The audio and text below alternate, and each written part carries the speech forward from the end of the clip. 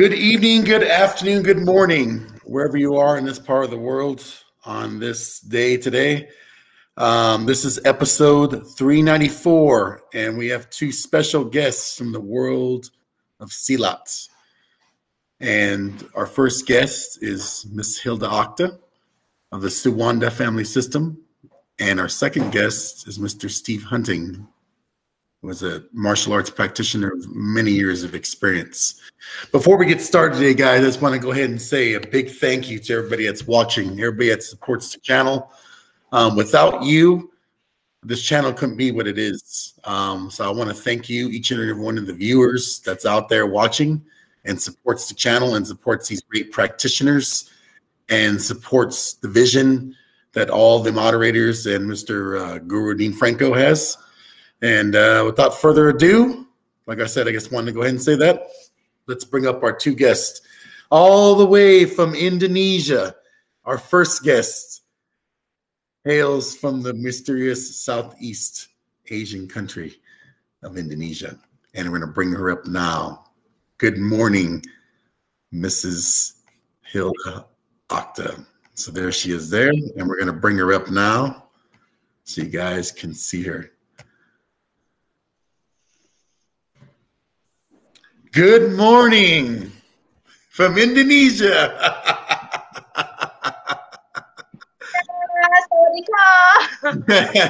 Our second guest, without further ado, is a man with many years of experience and also helpful in introducing and helping establish the Suwanda family system, and that is Mr. Steve Hunting, and I'm bringing him up now. Good evening, sir. Good morning. Good evening. Good afternoon, wherever you're at in the world today watching. So this is episode 394, guys. Yesterday, we kind of just got into a little bit of what this whole thing of the Suwanda family system was about and how it got kind of established. I'm going to give everybody a little taste, a little teaser. So without further ado, we're going to go ahead and get into it, guys. And we're going to start with Mr. Steve Hunting, and we're going to kind of get a little insights on the history of the Suwanda family system, how he got started, and how he introduced it into the United States. So, Mr. Hunting, I'll let you go ahead and tell the story of how this all got started and your involvement. Well, I originally got started in Pencak Silat in 1975 with an Indonesian student at Michigan State University, but got involved in Mandi Muda and Suwanda family style in early 1981. I moved to San Francisco in 1980, not intending to be involved in Pencak Silat. I didn't know there was anybody there that did Pencak Silat. Herman Suwanda, Hilda's uncle, also moved to San Francisco in 1980. And I happened to see a little ad for him on a billboard at the Indonesian consulate. So I called him, and that's how I got involved in them. At the time, he was teaching just out of his home in San Francisco. He later expanded, or fairly quickly expanded, to teaching at UC Santa Cruz and also at Berkeley. Those classes were the three main classes. I was kind of lucky in that the San Francisco classes had very seldom had other people there. They weren't intended to be private classes, but they actually turned out probably 70-75% of the time being private classes. Herman came over. Herman was married. Came over.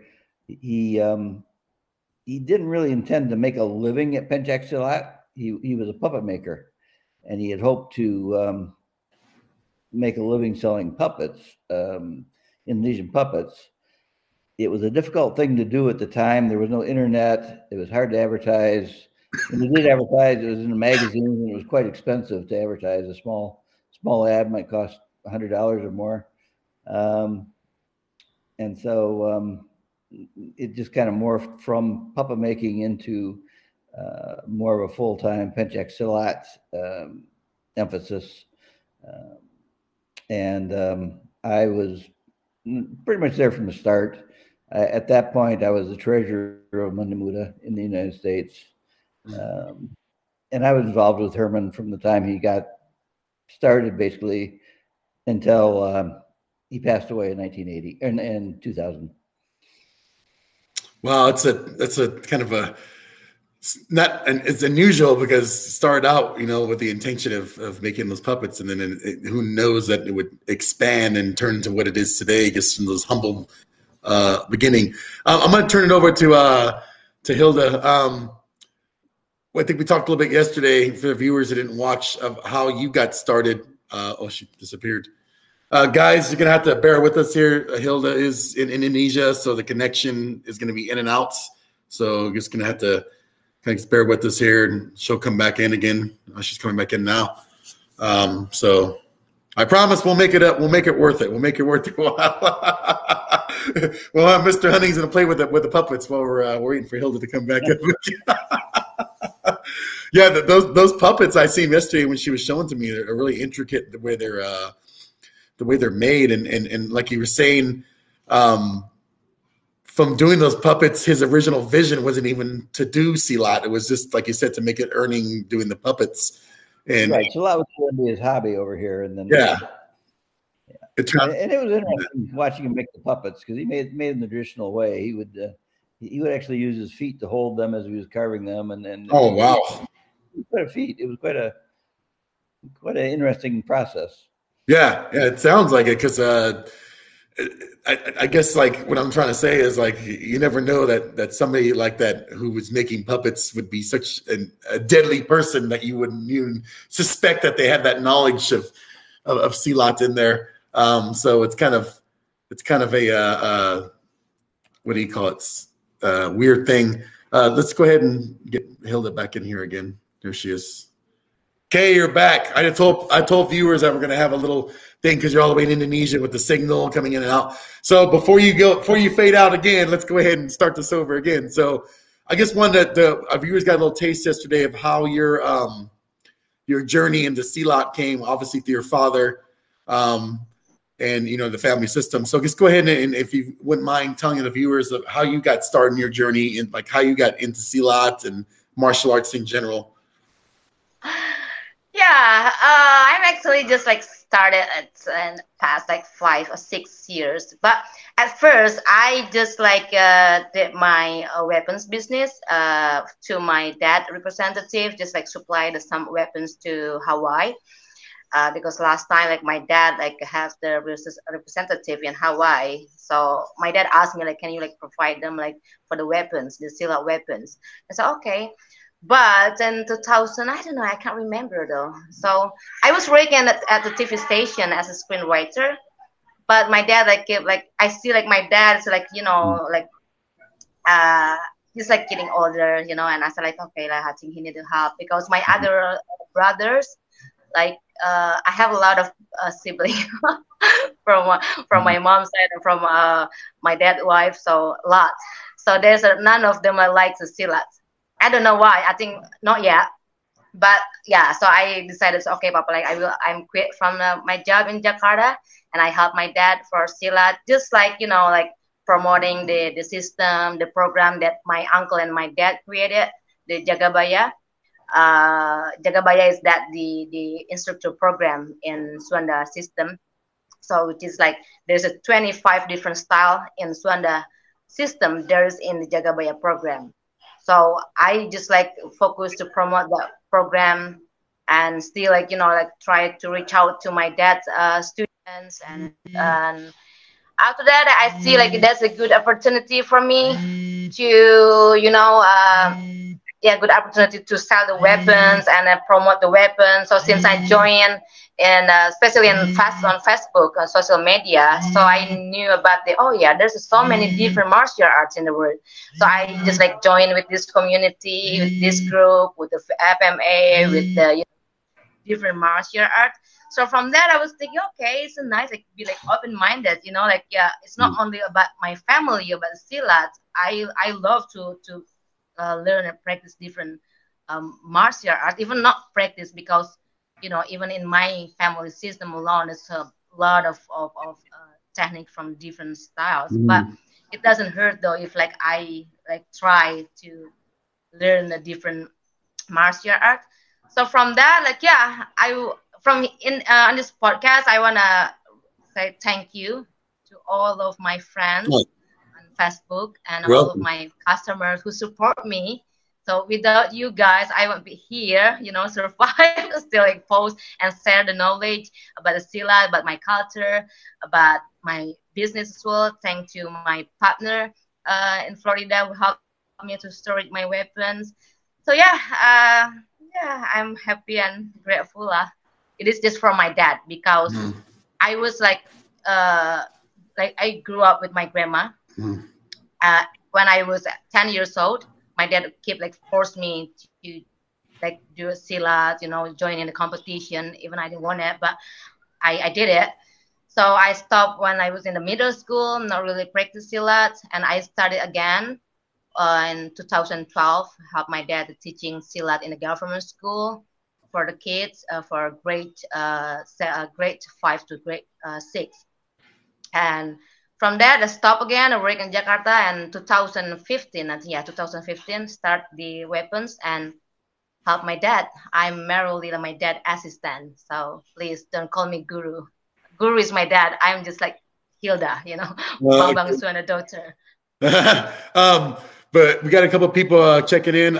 If you're watching the channel now, hit that like button and subscribe to the channel. Mr. Frank Chakosky, hello from Connecticut. Matthew Alberico, greetings from Bay Area. And Token Ako, Guru Paul, good morning. Good morning to you too.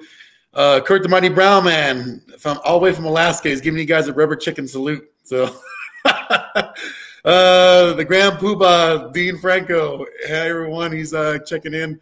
Chad Bailey, Guru Chad, listening in Miami. So I'm gonna go back to Mr. Hunting. So we got the story of how you met Guru Herman and how you got involved in the organization. What happened next? Like, where did you take it from there after meeting him and learning about his making the puppets? Like, what happened next? Like, as far as your journey and the next steps of forming the system with him. Well, I continued to practice with him. The system we practiced at the time was the Monday Muda system as it was developed in the 1970s with his father and himself. And Dadang also helped develop that system. And he taught, as I say, in the Bay Area for about 8 years. And during that time, I was the treasurer of Monday Muda, and just about that was it. I guess I just practiced with him and helped him teach on occasion, and did some demonstrations. We did some parades. We did the Lions Parade one year in San Francisco, and we did several demonstrations at the Independence Day ceremonies in San Francisco, and then at some of the universities. UC Santa Cruz has a large Indonesian musical and dance group there. We did some demonstrations there, and also up in Sonoma County a few times, and just kind of enjoyed myself and learned what I could from him. And how did your like? I guess I was trying to allude to is how did your interaction with Hilda's father like how did that all come into play? How did you meet him, and how did you system? I went to Indonesia in 1984. And, Indonesian ranking systems are not standard ranking systems. They start with a black belt. So you start out with a black belt, and then you progress on. In Monday Muda is black, then green, red, white is usually the highest level, and there's yellow for family members who are the top level. And so in 1984, I went to Indonesia to test for my white belt. And that's where I met Bob Bong for the first time. He was still quite young. He was 18, 19, somewhere in that area. Oh, wow.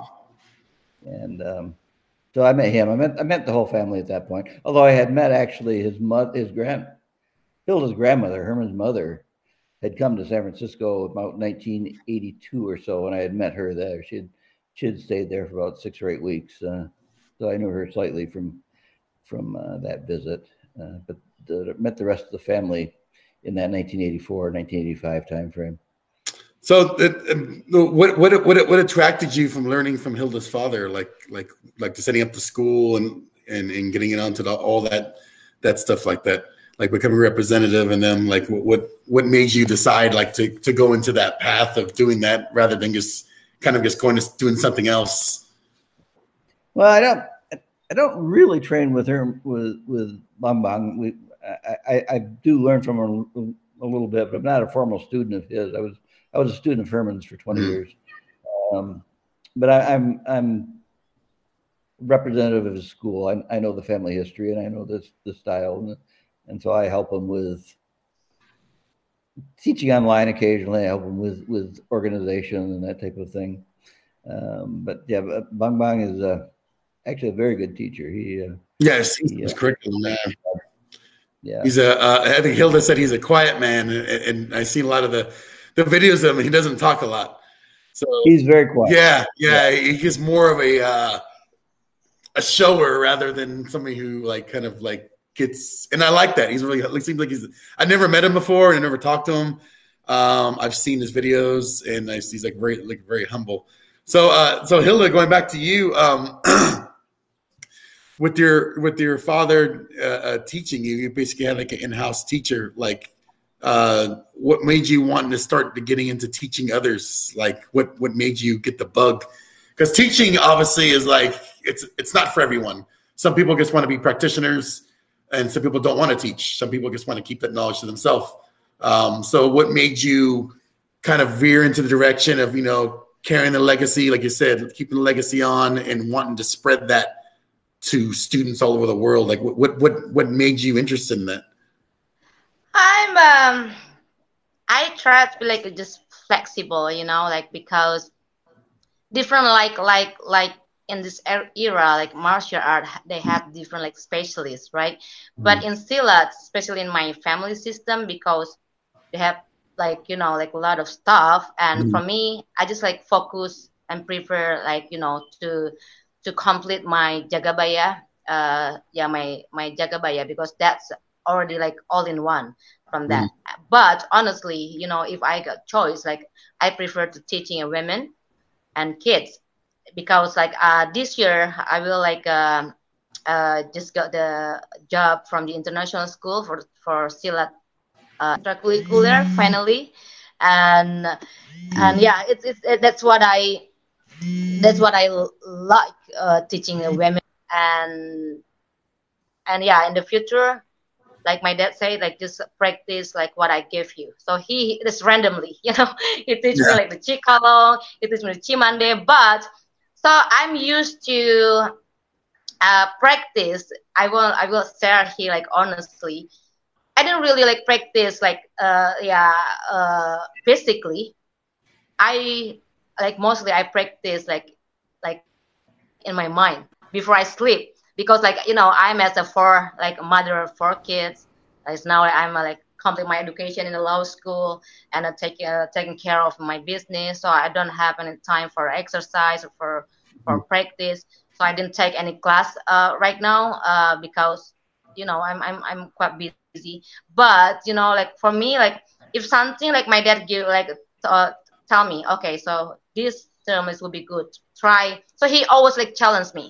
So if he give me like, for example, like Chikalong, because Chikalong, that's the good Chikalong and Sera in my family system. The Chikalong is the practitioner like move so quickly and lightly, and my dad tell me like what are you gonna do with this technique, and he just like send me like one video. And so okay, let me see. So I try. So before I did the technique, I like practice in my mind before I sleep. Okay, so this technique will be okay. This technique, okay. So I try in the morning when I wake up. I take my favorite weapon. I use the karambit. I apply the karambit for the Chikalong, and I tell my dad. And you know what he said? You don't need to practice with me. It's like that. You got still a spirit already. So from that, okay. So I just like teach the people or share with the people randomly. about silat, about chikalong, about chimande, about the weapons, So I don't really like strict, like I have to do this or to do that or teach the students like very like tough or strict. No, but for me like focus on Jagabaya because all of the styles in my family system there is in that program. So that's so great. So it all stems from the Jigabaya, you said, right? That's where all the curriculum stems from, is in that one thing that you're talking about. Yeah. So I practice this randomly. So for a question for Mr. Hunting. So in your experience, because you've had a lot of experience, obviously with Silat, what do you think about the other, like, because like you have to educate, I guess, like the people that are here, like a lot of people really aren't, like some people are Silat practitioners that are watching, some people aren't. The difference between the Pencak Silat, the Penjak Silat, and then there's Malaysian Silats like Berentai and stuff like that. So in your experience, like, do you have like experience at other systems or just this one system of Silat? I've practiced with some Malaysian folks. Their Silat's very similar. I've practiced a couple of different styles before I got into Mandi Muda. They all have their good points and bad points. The main style I practiced before Mandi Muda was from Eastern Java, so they tended to emphasize footwork more than and kicking and tripping and that type of thing more than the Western Javanese. As Penchaks become more of a sport, that distinction, they used to be considered West Javanese were hand specialists, East Javanese were foot specialists, and Central Javanese were kind of a blend of both. As it's become more of a sport, that distinction has kind of faded because you have to follow the rules for the sport if you want to be successful. So, but I find it interesting that the majority of Silat that's taught in the United States, taught around the world, I've talked to people in Europe also, is either from West Java or from Sumatra. Very little out of East Java is taught, although there are a lot of large styles in East Java, but they are more closed in the fact that they want you to be loyal to their style. Certain style like Siete, which is one that I did, when you reach a certain level, you have to take a pledge you will never study any other martial art. Wow. So that, and Westerners don't tend to care for that. Yeah. They like to experiment and blend. And so some systems, I mean, and this question is for both of you, because like I said, I've recently did some of the Silat under the Thor's brothers, and I got the instructor Shemet under Guru Burton, where a lot of it was like, it was simplified down enough for realistic self-defense. But I obviously didn't get the whole system. There wasn't that many jurus and stuff like that in there. That's in there. Right. But is there some systems and like I said, it's questions for both of you, that are more weapons based than rather than empty hand and tripping and kicking and footwork, or they all just pretty much incorporate the weapons? I'll just let you, Mr. Hunting, answer that question from your experience, and I'll let Hilda go ahead and. In my experience, they all incorporate weapons. They may have their own special weapon, their own favorite weapon, but they all incorporate weapons as well as empty hands that I've seen. And Hilda, with your dad's system, with the system you're doing now, are you guys more weapons based, or kind of just a mixture of everything, empty hand and weapons, kicking? We actually why is this like freeze? Yeah. Oh, you see me now? Can you hear me? Yeah, I can hear you. But you guys don't move. It's weird. It's the reception. We actually prefer for the empty hands, because in Silat it's more about empty hand. In the past, even like now, like, because is this from the people like mostly like to practice the weapons technique, but in Silat actually we like practice or do the demo or solo like more about the empty hand, and we use the weapons as a Silat tools only for the competition for the kembangan, but we have the technique, for the in my dad's system, in my family system, we use the krambit, golak, kujang. So as like I mentioned about the jagabaya, in jagabaya as well, in level 3, we already start with the weapons technique for the kujang, krambit, and golak. So I think I can't show you the weapons when I mentioned about the weapon. I want to show you the weapons, but it's like free.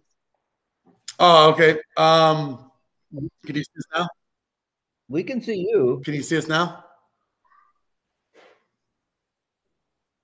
Yeah, we can see you. I Can think you she see thinks us or hear us? we're frozen. It's probably it's a connection over there. Yeah.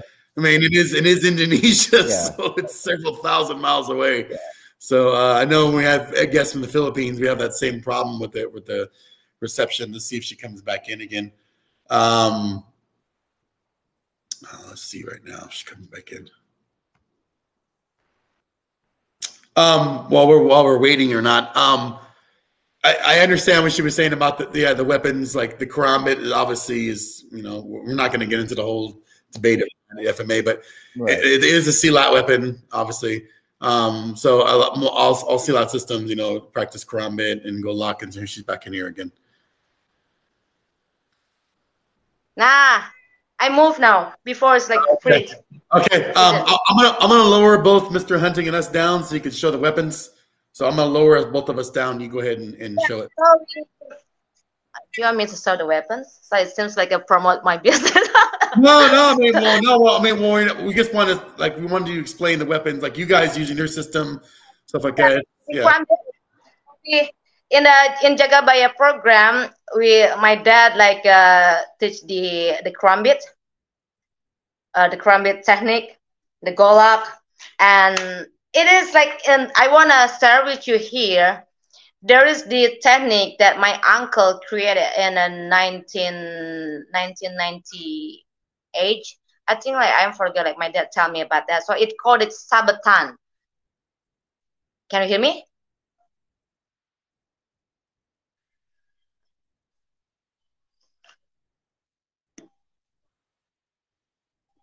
So we're just letting you have the screen time while she faded out. Wow, gotta love that. We gotta love that cell phone service over there in Indonesia, I guess. Yeah, so we're bringing Mr. Hunting back again. I was trying to. What I want to do is I wanted to give her the whole screen, that way she can show the weapons and explain to them. Yeah, she's coming in right now. So I'm gonna lower both of us down right now, and she can go ahead and do her thing as she's showing it. Let me see if she comes back on again. Let's see. Oh, I'm sorry. The internet's not really good. We perfectly understand. So we're gonna lower ourselves down, and you just go ahead and explain the weapons that you have there to the audience. So we're gonna lower ourselves down, and you have the floor, and then we'll come back when you're done. Yeah, this is the important weapon in Pencak Silat. Not only in my family system, because this weapon, it is the Silat tool for the competition, for the kembangan. So the kembangan is the art in Silat when you move with the music. So here, this is the standard golak, standard blade for Silat. So there's a different size as well. So this is for adult, it's quite long, and then for the teenagers and for kids. So this golak is the main weapon in Silat. So we use it, for the demonstration.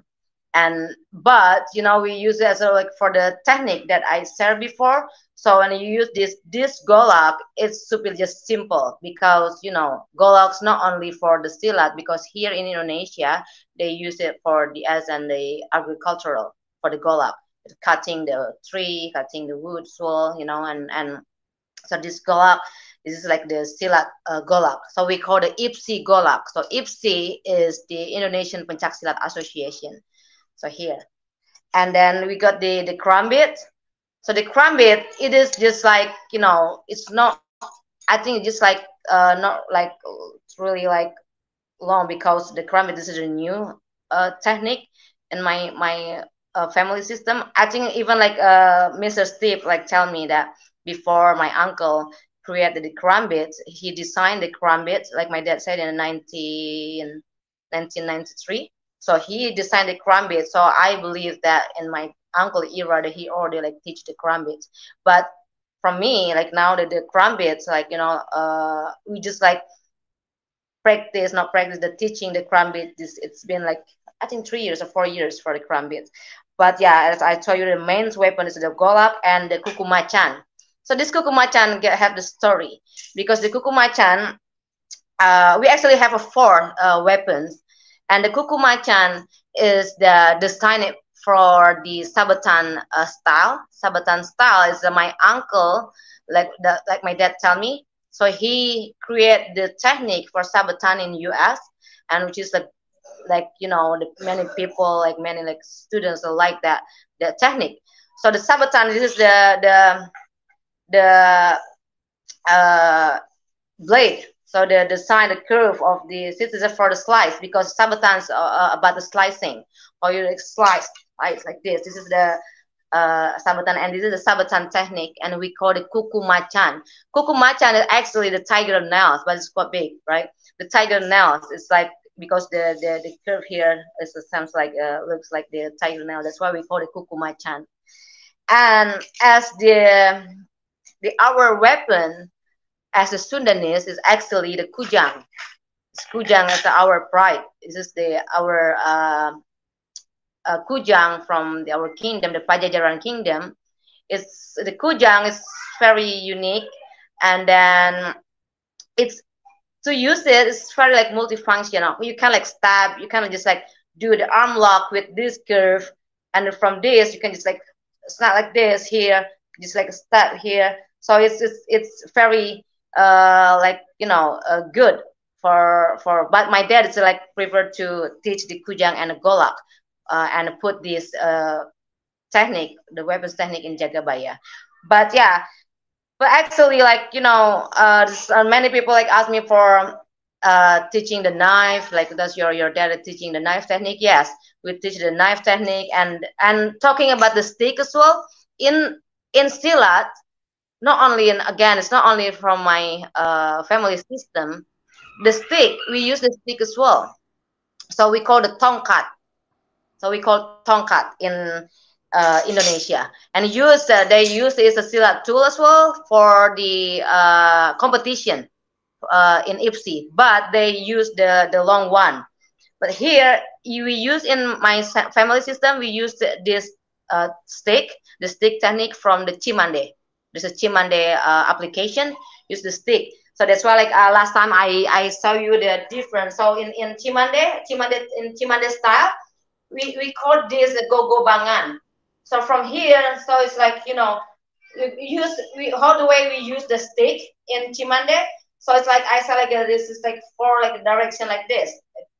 One is a block here, and 1, 2 here like this. So it's from the yeah, it looks like some people say like it's similar like the FMA, or like I did like for my Facebook live before, like yeah, it's similar like FMA the movement, but actually it's not the same, not even like close, for the technique, because in Silat we use this as we use the golak, or you do like a hit, or do like a block, and like down like this. So like, but we have to move like a 4 direction, because the 4 direction is like why we have to move like 1, 2, 3, 4, because it is you when you against the multiple opponent using this, and it is like this form. It is used as well for the competition material, when you like like do the demonstration with like multiple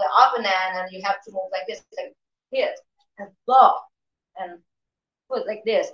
So yeah, this is so we got the like 4, the 5, like the knife, the knife and stick, kujang, kukumachan, and krambit.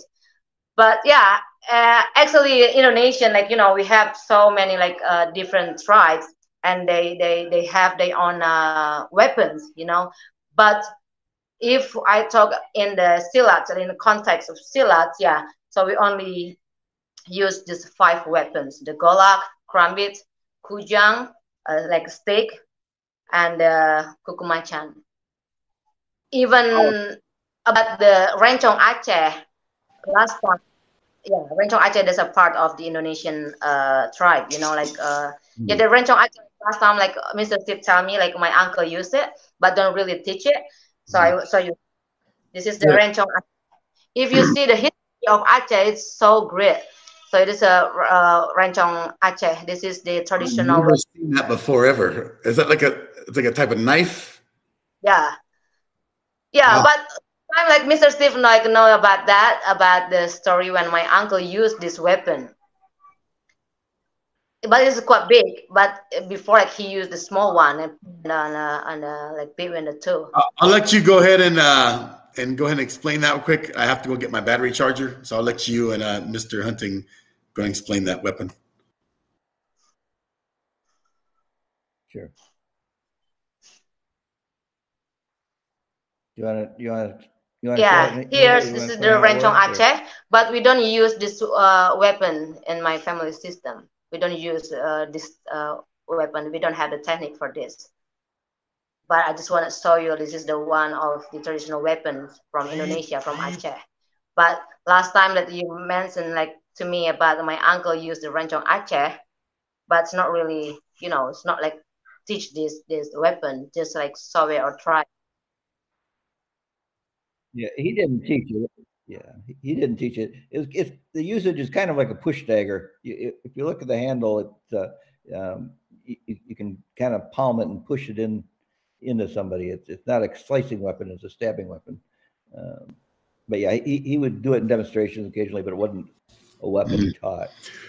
So that's more of a ceremonial kind of, like, more than actual use, an actual weapon you would use.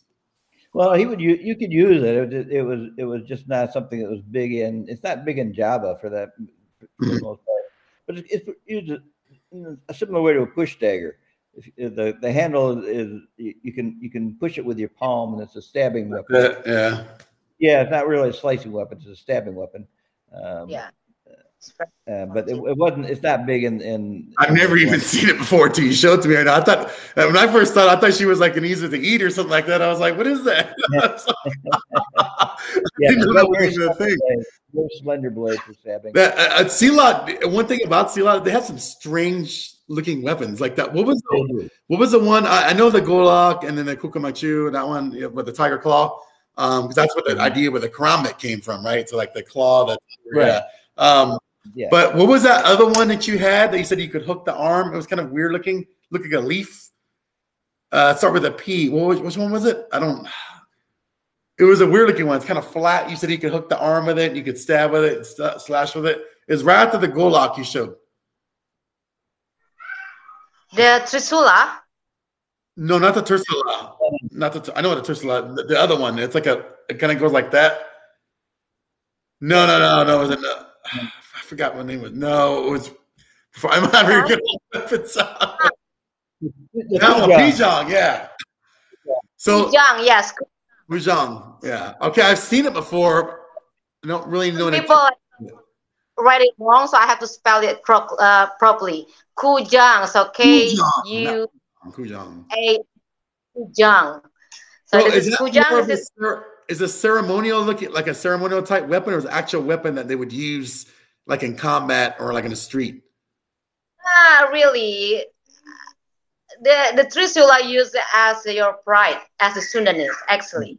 But my dad said, like, because last time when we used the Trisula as our main weapon and Golak, and my dad told me that actually our weapon as a Sundanese is a Kujang. Even for Kujang, we have a different type for male and female. So not only human being, like human. the weapons have the male and female as well. What's different is just the shape here. So this is like here. Now this is for women. For men, this is just a bit like bigger here on the tip. So and for the Kujang, we have so many different types of the blade. There's the name as well. So in the Pajajaran kingdom, like they use it if like for like the hopping, for in the future. So they make the hole here. The hole here is like so, Mr. Steve, like, can you explain it like about the hole on Yeah, on the it's a weird looking weapon. That's strange. They're ceremonial. Each of the holes, each of the little designs, the cutouts is ceremonial. Herman told me he didn't know what a lot of them was. He had to refer with his father on what a lot of them were. But yeah, a lot of that design is ceremonial. Well, it's not something that somebody would a practitioner say in battle or like would use. It was more like just for like flow movement, like dance. For the most part, yeah. I think it may have been used at one point, but for the most part, I know there's some systems that do teach fighting techniques with that weapon, but I just couldn't like really see it as something of not. I want to say a value. I want to diminish the use of the weapon, but I'm saying like it's not something I would carry like like a karambit or a knife, like what I mean. It's like something just kind of dance around with or whatever, and it kind of that's what it always reminded me of. Anyway, I know I sound like an educated Westerner, which I am, but I guess never really saw. I've seen a lot of people use it. It's just like to me, like I never really like the design of it. It just looked. Yeah, it is nowadays primarily. Yeah. So the Golok and the karambit is basically and the Tursala is like the main. If you just tell people that's like the main like silat weapons, bladed weapons anyway. Yeah. If I talk in general about silat, the Trisula, Golok, and the stick, they use it. So, but karambit is just like not like recently like the karambit's not. Yeah, it's popular because it's small and looks cool and everybody wants to use it. I know it was in a like a woman's weapon to start out originally and stuff like that. We know that like the history of it. But some people still can't accept the history, but that's a whole nother show. But we've had Professor Jack Othman. We've had him on here talking about the history of the karambit. And that was like a real big watch show, and he gave the whole history, like you said, from the tiger's claw all the way to the modern versions of it. And I've seen I've held some of the original ones, and they're tiny, like they're real small, like they're pointed out, and they're only like that big, so they're real tiny. So this one here is like a more modernized version of karambit. Like for these like these modern times, this wouldn't be like a traditional karambit, right? Because I've seen traditional ones, so this is more like it looks cool, but I'm saying it's not like what they had back in the day a long time ago. It's actually like my dad tell me and my dad's system. So there's a two different blade and two different function. So for the big one here, you can see the curve. This is for like slice and do slicing. But the small one is for hook and for do the arm lock and hook. Like here, it's just a small. Sure. I don't. Yeah. Oh, okay. Yeah, thank you for showing the weapons though. Like I that's what I wanted to get on there was to show some of those weapons that a lot of people don't know about because everybody knows about the bolo and FMA. We got Gununting, bolo, and Kampalan, stuff like that. But I wanted people to see some of those silat weapons that nobody's seen. Everybody's seen the karambit, but like the Golok and that the Kujang, stuff like that. No one's ever seen that. So we've talked about like your father's system and what he does and what he teaches and everything like that. Like for now, we know you have like the goals. Like you guys are like pretty much worldwide already, right? Like you have students all over the world. Like you were telling me, we're talking about before. So like with that being said, like Mr. Hunting, do you like still? I guess they said you have a school over there in Indonesia. I don't have a school. I help them with their online teaching and that type of thing. But I don't have a school currently. So you're not active in like the whole system now. You're just kind of like stepping back from it for a while. Yeah, I'm more an advisor. I'm mid-70s. Yeah, there's no reason. Yeah, you have nothing left to prove. Yeah, exactly. But you do have a wealth of knowledge. That's why I said I wanted to have you on here. And with your father, Hilda, like when he teaches, like, has he ever traveled outside of Indonesia, or is it just kind of Indonesia where he's at now? Yeah, he want to travel. Like yeah, we plan out to for travel to US for my dad, but you know the it's not easy to make a visa. But Yeah. yeah, I discussed with Steve Hunting about this, and or we used to like hold a seminar before every year in the summer, but Mhm. that they no longer like join and authorize in Mhm. my dad system. Just like just my dad is focused the local and teaching his students online and keep like monitoring the Jagabaya instructor. So like yeah, at the moment my dad's only like for the Westerners. He only like teaching Yeah, online. Yeah. Is he teaching any military forces over there, or has he taught any military forces in the past? Or because let's in the past, especially in Bandung, in my granddad era, so my family system is well known, in militaries, like in military and the police. Well, so even now, like we just like being friend, like they know, like, oh yeah, that's the Bang Bang from Uyus Wanda. So let's step hunting, like tell a bit story about that. They related to like our, the family system, like related to the military, and then the police, because even now, like my dad's still teaching some of the student. There's from the police and the military as well. mm, But we don't really, because honestly, like my dad's like just not really active teaching, because he just like like leave everything to me. But because I'm busy, so I can just promote again about the my dad program, my mm, program, because I only like if I have time just share, or just like like mm. post, not really like teaching right now because I'm busy. Doesn't he have a trip to Thailand coming My up, or So some plans for last Thailand? time, there is the Muay Thai master invite my dad like on in a long time ago, but my dad didn't make it because it's hard like, to get. Uh, but there's my dad here. Hopefully he's watching. So Anthony, he was like training with my dad when he was 17 years old. Oh wow. Yeah, with Uncle Herman, like 2 times. So he visited my dad again. He now like he's like 43 years old, and he tell my dad that the Muay Thai, like the one Muay Thai instructor or Muay Thai master, like like want to invite the Bang Bang Swanda, because last time he tried to invite but he didn't go there. And yeah, he will go in like in May to Thailand to meet. Like a fight, like a challenge fight, or like a tournament fight, or what?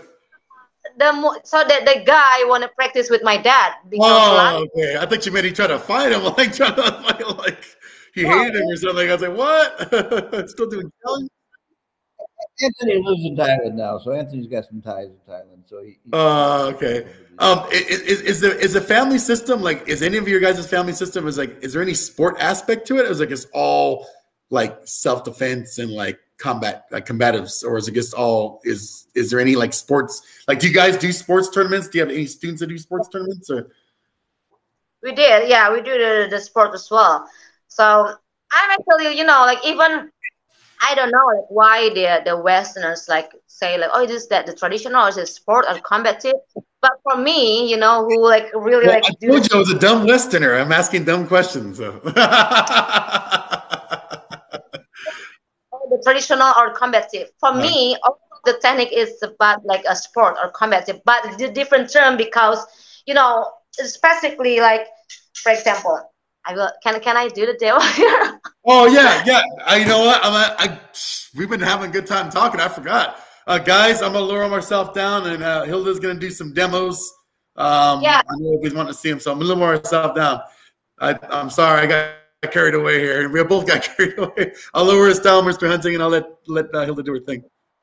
Yeah, so if we talk about the sport, we actually teach the sport for the kids because there's two different organization in Indonesia. There's PPSI and IPSI. So IPSI is more about the sport, the competition, but PPSI is more about the traditional. So what's the difference of the movement for the sport and traditional? Even when we move, even looks so like flow, like it's like a flow technique. but it is very like combative because like I will show you what's different. For example, it's like for Chikalong, because the Chikalong is about the like you get the opponent from the outside, right? This is the Chikalong. So it is like some people say this is like a flow or traditional. It is traditional, but we can use in a sport term for that. It sounds like the for number one, it's like for the hands technique, right? This is what we teach for the kids. So for the sport, even we have to rely to our like horse stance, kuda here. So even like traditional or sports, no matter like what the form you learn from silat, the kuda is still the main foundation, the important like foundation have to learn, because from here like how to handle yourself and handle your opponent. This is like from the like the sport. This is the form for the sport. One like this. So, and the sport in silat, we don't use the high kick like this. No, in silat, even a sport, we use the kick just like here, or you use this is like sweep here, that. So that's a sport. But the sport form it has taken from the traditional like form from the Chikalong, from Chimande, because and then from Sera, because Sera is like more about the speed like this. So that's the for me the sport or the aspect of the combat or the traditional or the art for me still it's the same. The difference is because like some people use the sport in the competition, not really teach it actually, because for me especially in my family system, we teach sport only for the kids for start in grade 7 to grade 10. That's a sport because in IPSI, in Silat Indonesian Pencak Association, require the student like for the sport, even for the Silat athlete, they use the sport term in Silat. But I can say it's not really a Silat though, because the movement still looks like a Taekwondo. But if we talk about Silat sports, it's not like that. It's not like what you see from the video when you do like ha like this. No, because it's like a Taekwondo like this, and we don't just do like like this. No, so it is just like about like sweep and kick like this, or you can like stamp your feet. That's the Silat kicks, like sweep outside like or inside, and kick like this. So we don't use the like high kick like that. That's not Silat, but that use it for the sport, the Silat sport, and for the competition. Yeah, for example, sini So for this is the if you talk about the combative, I just wanna show you one of the technique from Sera. It is combative like techniques. This is like from Sera, because Sera we don't really use the footwork. We rely on the hand speed. That's why like practice the Sera is you have to practice it properly, because you have to like move or like quickly as quick as you can, because like look like this here.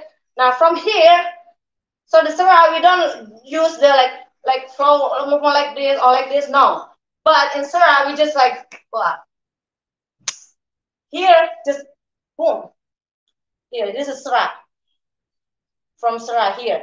It's the same like a Chikalong, because Chimande, Chikalong, the Sera is the same, like look similar, but it's just like different from now. This is like this is Sera. Here, boom. So we go here, but for the Chikalong we use the elbow here, from here. So that is from, if you see it from the aspect of the combative. And then it is like for the Chikalong, you look the same, like move it also like a side outside the opponent.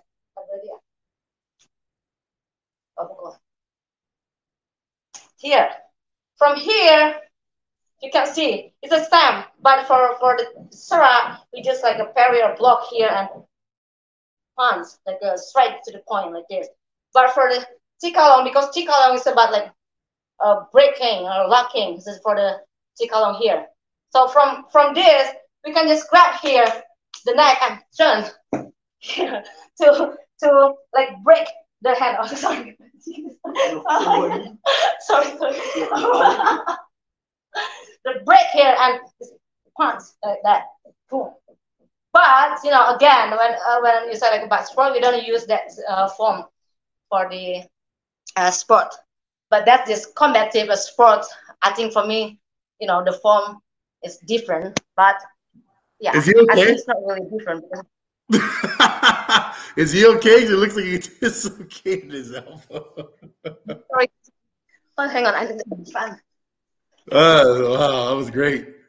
That was great. Are you going to show any more, or do you want me to bring Mr. Hunting up? Yeah, just like I just want to show if there's the differences between like the sport movement. Okay.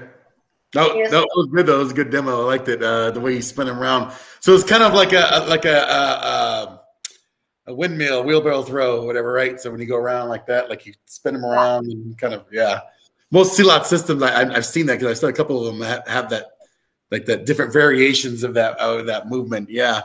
Was that your brother? Was that your brother? Huh? Was that your brother? So that's why it's Thank you. or ready position or something like that. Silat is always like this because here, when your hands like this is like for you to block like this. But sounds like when you do like this, like here, like this. So just that. So in Silat, sorry. Poor guy. All right, I'll lower myself down.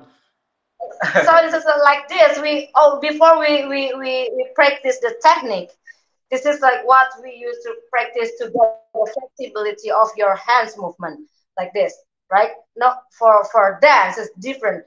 You looks like a dance, like do like this and like this. But for the like demo and demonstration, it's very like helpful when you get the flexibility of your hands and sensitivity. Like my dad said, like when you fight in the real situation or in a competition, don't focus to see like the opponent's movement, but focus to see the eyes, because your eyes will tell you when you move, right? So that's why like from here, like that's why like my uncle book say like through my eyes, because yes, this kind of like from through your eyes to see like everything, like this.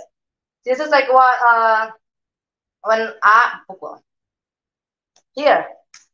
That's why like 1, 2 pukul. This 1 pukul ya. 1, 2 pukul. 1, 2 pukul.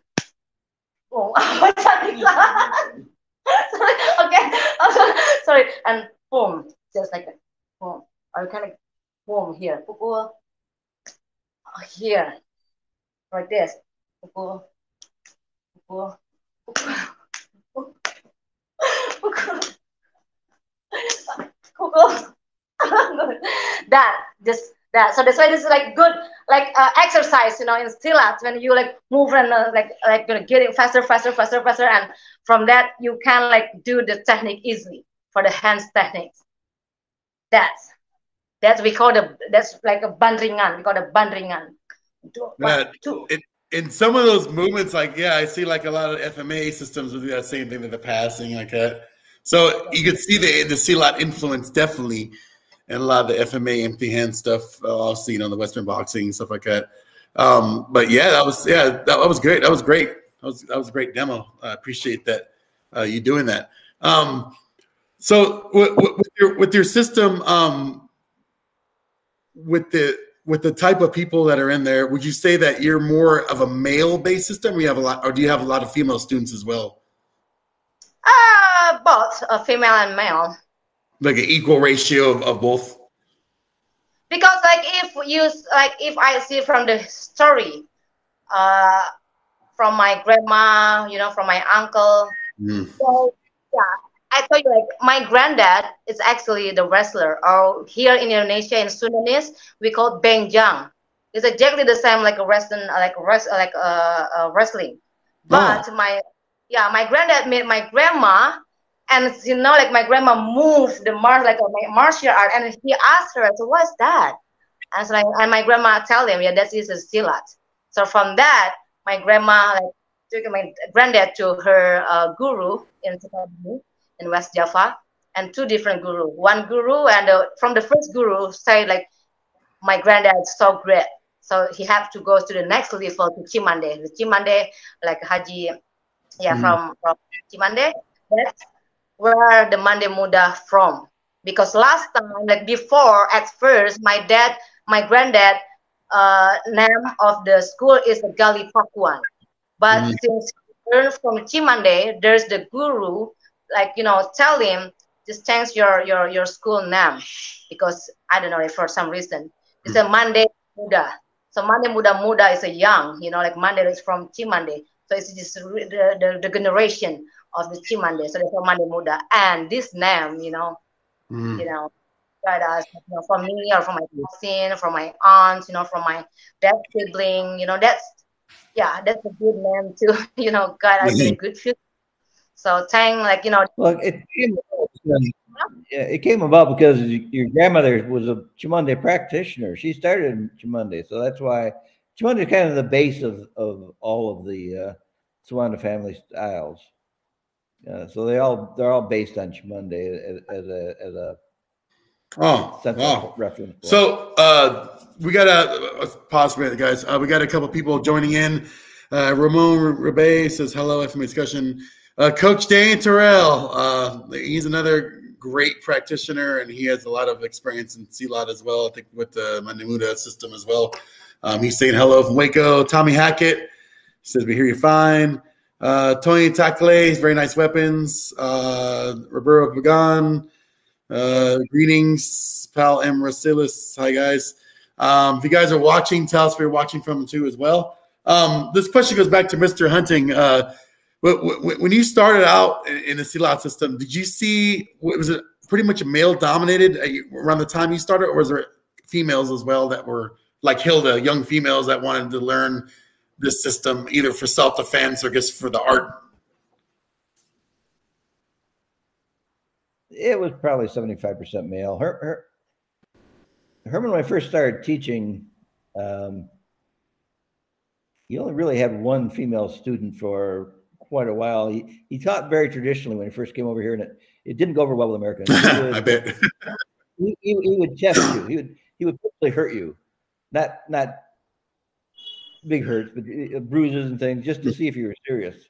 And a lot of Americans didn't like that, and a lot of women especially didn't like that. So he had one woman, Patty Ruppelt, who was there almost from the beginning, and as he learned more how to teach Americans, he got more and more female students. So adapted. As time progressed, he developed more female students. Because I noticed, like you say, with your auntie and your cousin Hilda, like they're practitioners of Silat as well, and I'm starting to see a lot more women that I didn't see before. Like, I mean, I'm relatively new. Like, I'm not like obviously I'm not like Mr. Hunting that do like martial arts. Well, pretty much your whole life, it seems like you've done martial arts. So I'm under 10 years in martial arts as far as like, getting ranked and stuff like that. I started out in Muay Thai, was my first martial art, and then went around to FMA right after that. But I'm starting to see, like, even when I started, like there wasn't very many women like doing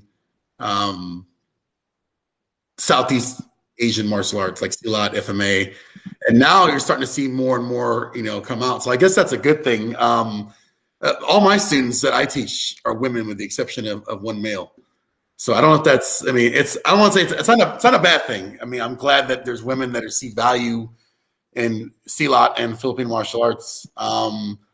But it's like the males, for some reason, like, BJJ and like boxing and taekwondo and karate is like the major like martial arts that everybody gravitates to. But I think Silat is such a beautiful martial art as far as movement and practicality with the movements and stuff like that. And I think that a lot of people should explore it more. So, like, with that being said, as far as your like with your online classes that you do offer from time to time, I know you say you're busy now. Are you starting to see more Americans get into your family system, or is it kind of a mixture of like England, Europe, or is it just like where you're at in Indonesia, or is it just like or just basically mostly Western people? At the moment, we have a representative in Europe and in Italy. They already like passed to the level 5 right now. For yeah, it's really like great achievement, because to pass that level is so hard. So it's mean you will become a pendekar.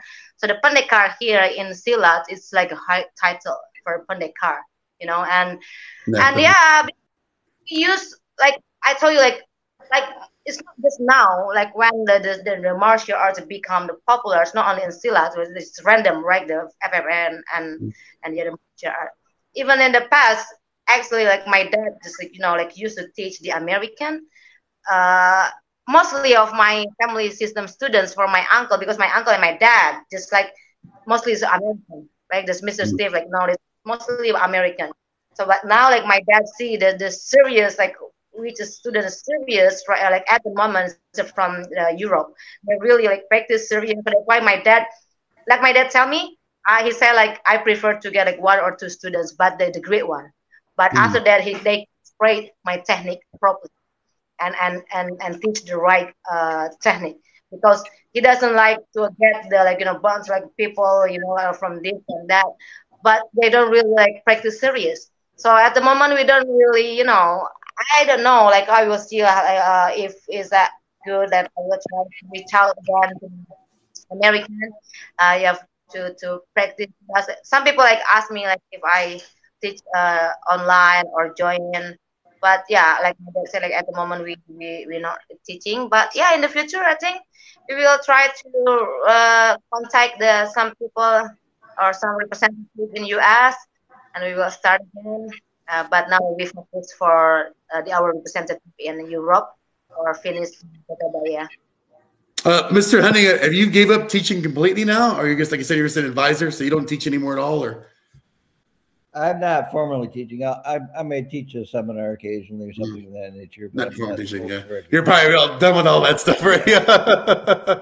Enjoy the retired life. I still enjoy it, but it's just, it's just not the primary. So I wanted to go back to Hilda's. So your weapons business. I know that you made a couple videos and you explained the weapons, stuff like that. Where can people get a hold of you if they wanted to order some of your weapons that you sell? And can you tell us?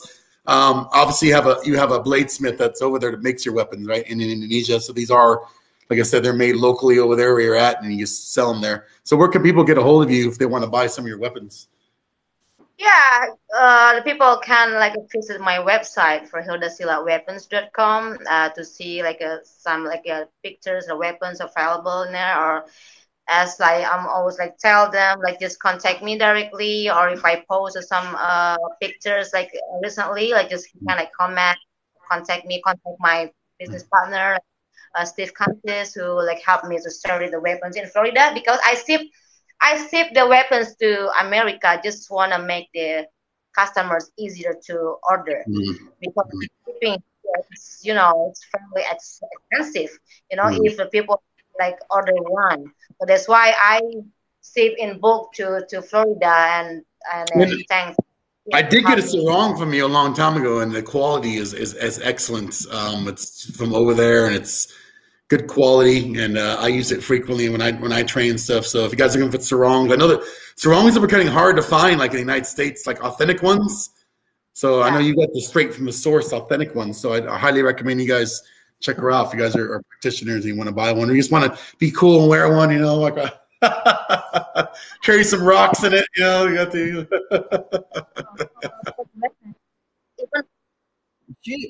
Hilda had a video of her weapons maker studio and showing how he made some of the weapons. It might be nice if she reposted. Yeah, if you get a chance. I don't know how to. I'm not really familiar with how to pull videos up from here. when I get more like situated, I probably do that. But yeah, feel free to post that on FMA discussion. So that's one of the sarongs you sell right there, right? Yeah, this is the sarong, and we still have the sarong as well in Florida. And the sarong is like a forgotten, I think. People now is focused on the deadly weapons.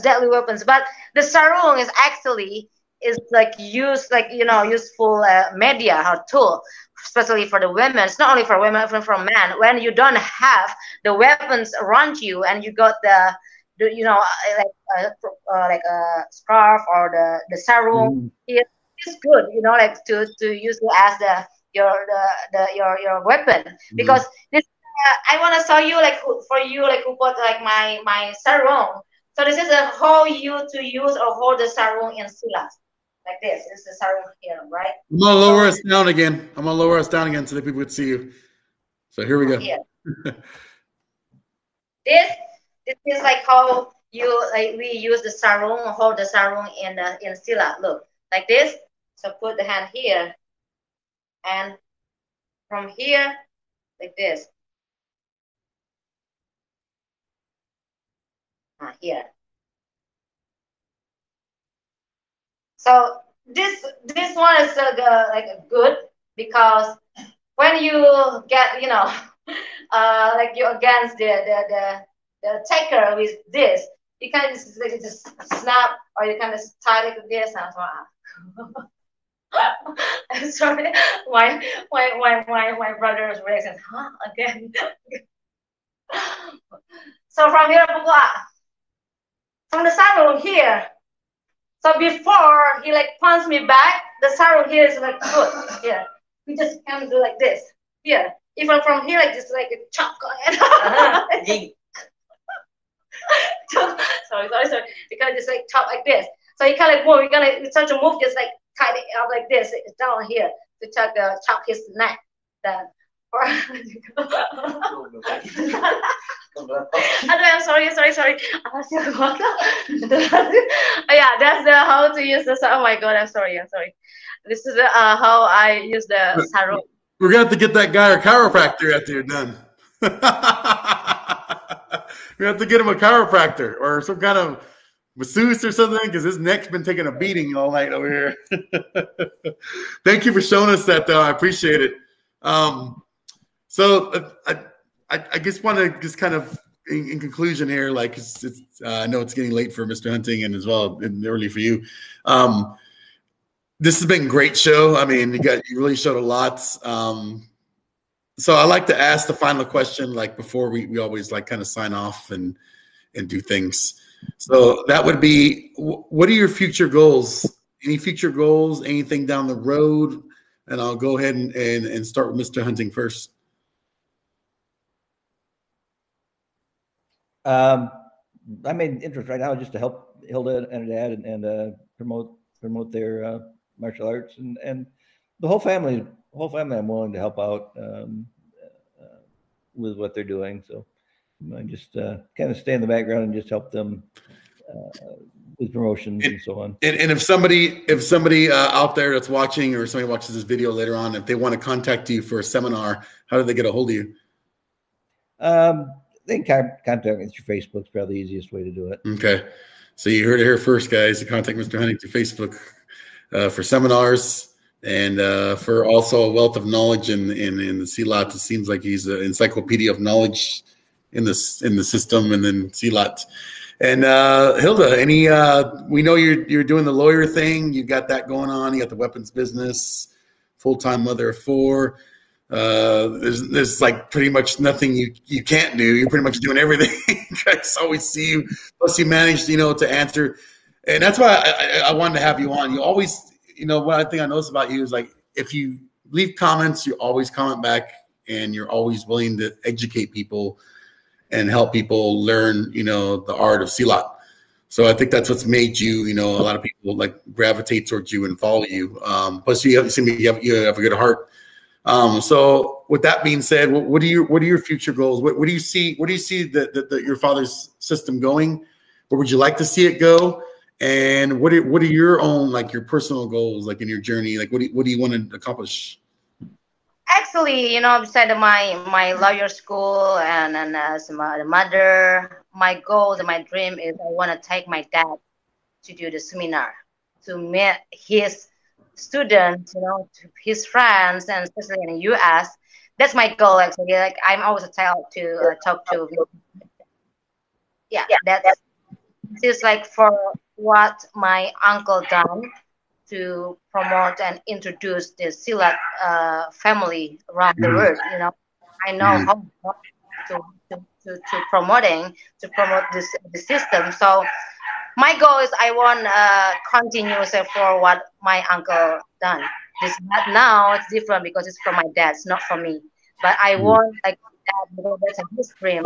Want to see his senior students, his friends around the world, and the first place for me to travel is the U.S. Bring my dad to do the big seminar there. That's Mhm. that. That's Um, and like you said, right now you're not offering classes per se, like you because due to being busy. But if somebody wants to get a hold of you somewhere down the line and to say I want to study this one the system, obviously they can contact you, or is there a U.S. representative besides Mr. Hunting that they can contact, or yeah. He can like contact me or contact Steve Hunting. Contact me directly because for the program, the training program, we used to share or like the video download, for them, and then they practice and we, send me their videos for my data correcting, and there's the classes as well, like once a week for the classes. But yeah, even I'm busy right like now, but I'm still like, if you want to practice, that's just contact me. I'm happy like to and teach you guys. okay. So Facebook Messenger, Facebook for weapons, and uh, obviously to train with you, contact you through that. Okay. For the website, what was the website again? So you can like visit my website for online class for purchase the weapons to hildasilatweapons.com. That's my Okay, website. guys, you heard it. She'll go ahead and probably post an FMA discussion after the interview. I'm sure she'll probably put a link for the online web store and for classes. Well, this has been great, guys. I really appreciate you, Hilda, for coming all the way from Indonesia, and I know you're busy with your kids and stuff like that, and you're studying. So I really appreciate you taking the time out. Tell your brother go see a chiropractor, and he can't bill FMA discussion for his medical pains. He can't file a lawsuit. He can't do anything. It's we assume no liability responsibilities for demos on the show. So He can travel to Chimunde. Chimunde, besides being a martial arts village, is also a healing village. oh, there you go. There you go. You could use that. We use a stick to roll on his neck. That's what I was going to say. I guess apparently that's a thing. Yeah. But thank you. Tell your brother he's there. Thank you for being the demo partner there. I appreciate it. Like I said, he needs a beer and a masseuse afterwards. So, Coach Danny said that Doc Doherty, which been trying to get on the show, he's been busy in Dallas. He's still teaching. I hope to. And I'm not taking anything away from FMA, but Silat has become like my main martial art as of late. I did the FMA thing for a while. I'm still doing it, teaching it. But I definitely want to get more Silat practitioners on the show. And maybe, I know it's FMA discussion, and some people are going to be like, well, it's an FMA. But, we are brothers and sisters in this art. We share many similarities. We share many not just geographically, but like, movement wise and stuff like that. There's many, hand in hand. So I hope people, will enjoy, getting these people on there and give them the exposure they deserve. Mr. Hunting, I know you're retired. I want to let you go. Thank you. I appreciate you for everything you did tonight. Thank you. It was a pleasure having you on. Your wealth of knowledge. Maybe sometime down the line we do a Silat like theme, like history kind of thing. I want to get you back on so we can crack open the knowledge and get you have the knowledge in there and everything.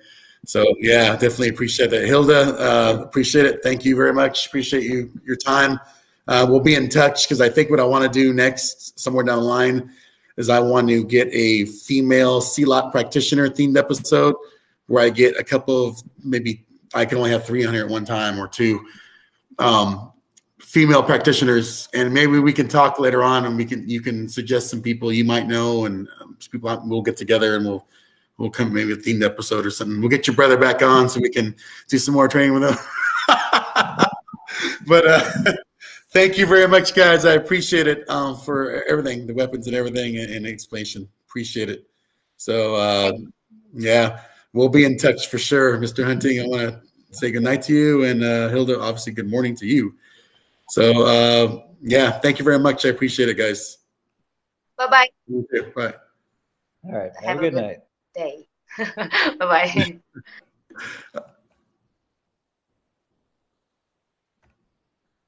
Wow, guys, that was a great episode.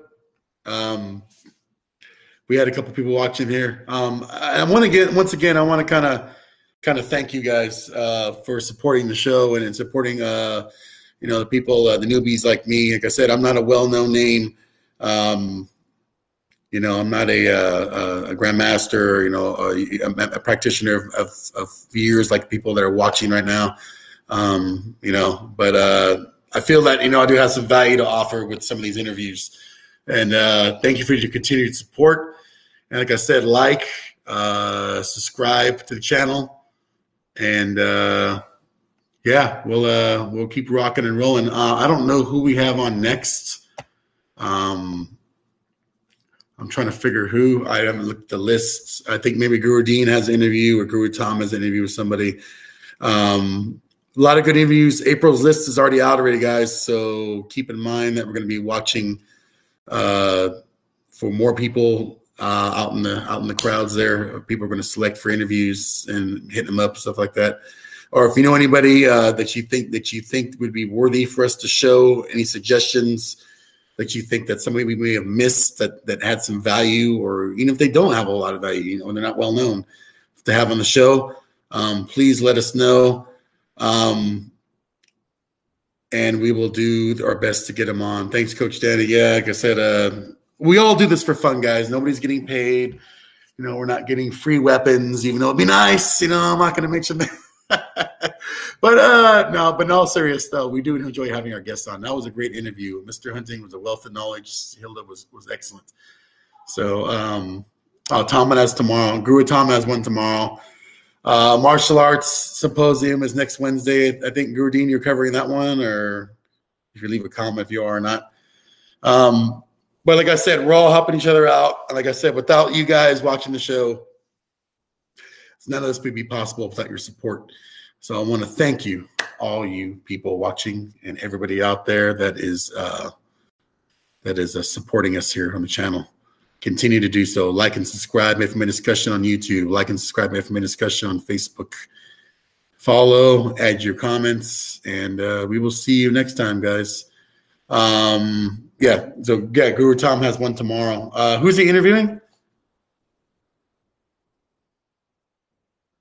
Well, I'll wait for him. He'll probably put in the comments who's interviewing tomorrow. Next month, I have 2 interviews. I'll plug myself a little bit. Another Silat practitioner, Mahar Guru Nara. He is a bladesmith, historian, and also a swordsman in Silat. He has his own system. You guys don't want to miss that one. This guy has an excellent a sword system with a sword called a Janawi, which is like a long Largo style sword, two-handed, a lot of two-handed movements. I studied a couple of seminars with him using that Janawi. Obviously, I don't have a Janawi. I had a practice stick, but it's very interesting. I think you guys will find it interesting. He also makes blades. He forges his own blades, and he's a historian, and he has a wealth of knowledge. So I think you guys will enjoy that. And also another interview I'll be doing is Guru Vic Lashley. I think believe he's in Santo, and also different other. He has a Southpaw boxing gym. He's also another practitioner I will be interviewing, and also Guru Tom and Guru Dean also have a bunch of good people coming on next month. So without further ado, I'm gonna stop rambling on, guys. I know it's late for you guys. Thank you for staying up. Thanks for watching, and we'll see you next time, guys. Thanks for everything. Take Take care. Stay safe out there. See you later.